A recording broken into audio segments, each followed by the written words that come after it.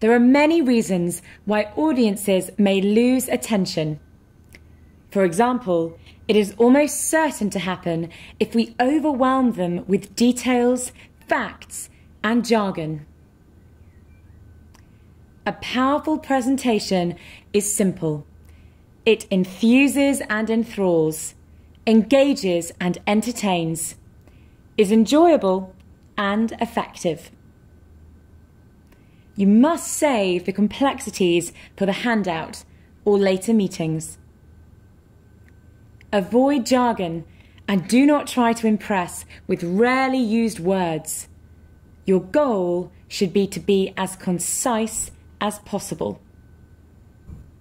Get your point across using as few words as possible. Keep it simple, stupid. Short sentences work best. Beware of using the word "and", which can lead to a never-ending sentence. Instead of baffling people with complexities, tell relevant stories and anecdotes.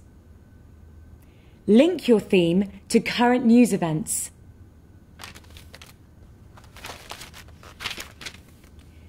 Ask the audience questions and encourage valuable participation. Use humour, but avoid jokes. Deliberately repeat a few key facts, instructions, or ideas. You must never apologise for yourself, your content, nor your support materials. Oh, sorry, I didn't have much time to prepare. Oh, this slide's a bit busy. Oh, and actually, this one's someone else's work. Oh, and I've got a bit of a sore throat today, so please bear with me. Nobody wants to hear excuses.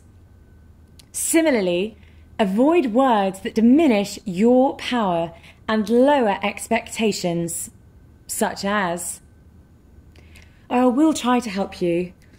Well, I hope to explain. You might find this interesting.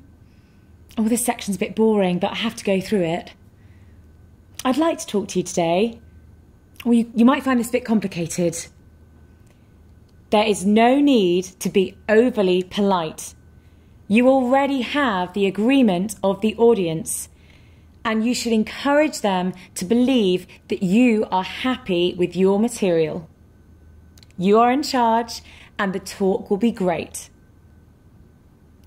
Remind yourself that good preparation will ensure that you have what you need to deliver an engaging and powerful presentation.